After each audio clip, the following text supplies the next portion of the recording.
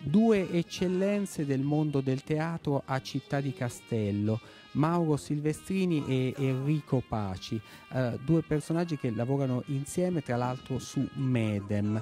Silvestrini è di Città di Castello, classe 77, si è formato artisticamente nel laboratorio di Valeria Ciangottini con docente Enzo Aronica.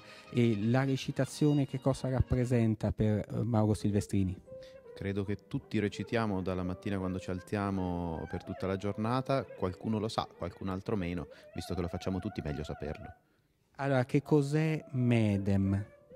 Medem è la nostra compagnia teatrale, un'associazione culturale che ormai da diverso tempo realizza eventi in Vallata e non solo. Siamo una compagnia teatrale, siamo anche un'associazione che cerca di organizzare corsi di formazione per noi e per gli altri, e siamo anche in qualche modo una sorta di agenzia che ci permette a noi come attori singoli di venire in contatto con le produzioni che vengono a girare nel territorio. Se è vero che Medem nasce, si potrebbe dire, dalle ceneri di qualcosa che esisteva già prima, è anche vero che voi avete dato grande slancio a questo territorio e su più fronti.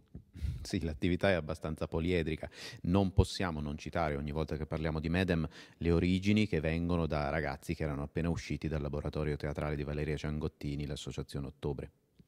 Allora, diciamo quali sono i prossimi impegni di Medem e non solo, voi avete tanto teatro per ragazzi e che cos'altro?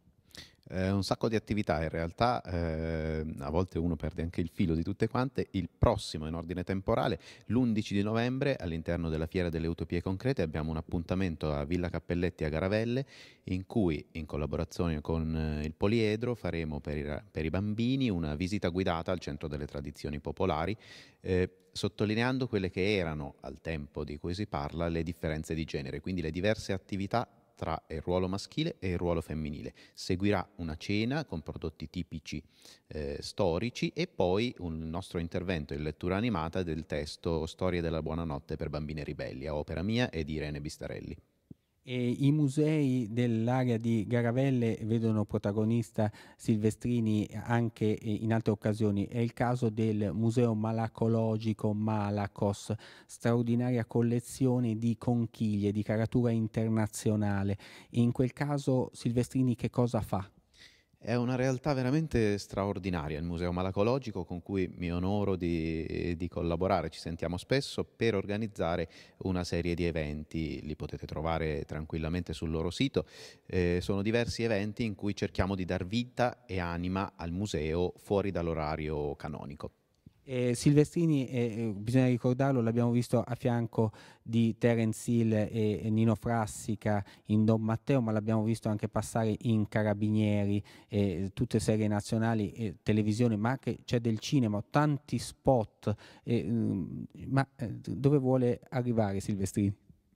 Non lo so, però mi piace la strada che sto facendo, quindi lo scopriremo curva dopo curva.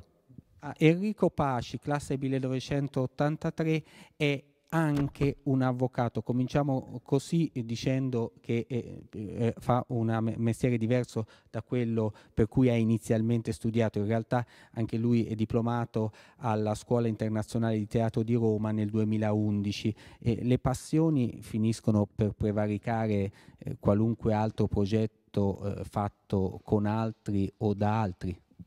Beh, uno spirito di sopravvivenza fondamentalmente.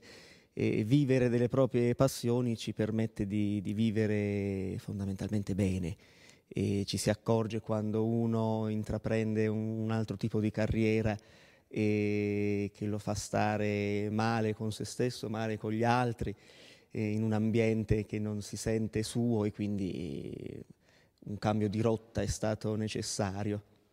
Paci collabora tra l'altro non solo con Medem, di cui è co-direttore artistico insieme a Silvestrini, collabora anche con la compagnia della Circonferenza di Roma, al Bali Teatri di Roma, il Teatro Europeo Plautino, il Festival delle Nazioni. Col Festival delle Nazioni in particolare che cosa avete fatto? Con il Festival delle Nazioni, per questa edizione che si è conclusa a settembre, omaggio alla Germania, e abbiamo realizzato insieme a Simone Nocchi e Angelo Benedetti uno spettacolo dedicato alla Grande Guerra, in particolare ad una pagina particolarmente interessante ed insolita, riguardante 3 soldati italiani che a seguito della rivoluzione russa furono mandati in Estremo Oriente a contrastare le truppe bolsceviche.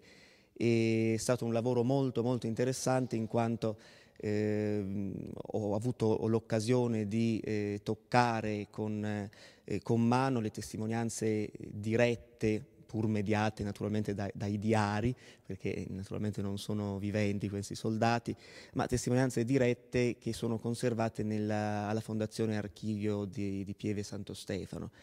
Ed è una storia veramente, veramente incredibile. Probabilmente la replicheremo per le scuole prossimamente. Un altro progetto molto interessante che è nato all'interno del Festival delle Nazioni è una biografia su Mozart, a cui tengo tantissimo. È stata una produzione come evento collaterale di 3 anni fa. La stiamo riallestendo, è un racconto in prima persona, semiserio, della biografia, della vita e del tempo di Wolfgang Amadei Mozart, perché lui si firmava Amadè, infatti si intitola Amadè, una biografia di Mozart, in cui sarò affiancato da una pianista, Daniela Rossi, da una soprano, Alessandra Benedetti, e da un violinista, Francesco Pisanelli. Un progetto molto molto interessante e che speriamo di riuscire a distribuire quanto prima.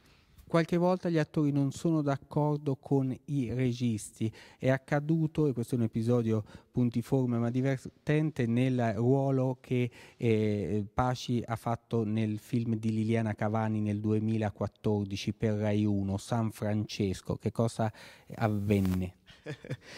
In quel film io avevo una piccolissima parte di uno scudiero che doveva portare l'armatura a un giovane Francesco, e la regista Liliana Cavani mi mostrò come dovevo portare questa armatura e porgerla a Francesco, ed era in una maniera molto elegante, quasi fosse un abito di pizzo. E ad interpretare il padre di Francesco era niente po' di meno che Roger Howard, il quale mi prese da una parte e mi disse: guarda, non puoi portare un'armatura in questo modo elegante, l'armatura è pesante, tu sei uno scudiero, quindi comunque anche un uomo del popolo, senti la fatica di questa azione. E effettivamente la recitai con i suggerimenti di Roger Howard, quindi bypassando, cosa che non andrebbe fatta, la regista, e funzionò, diciamo.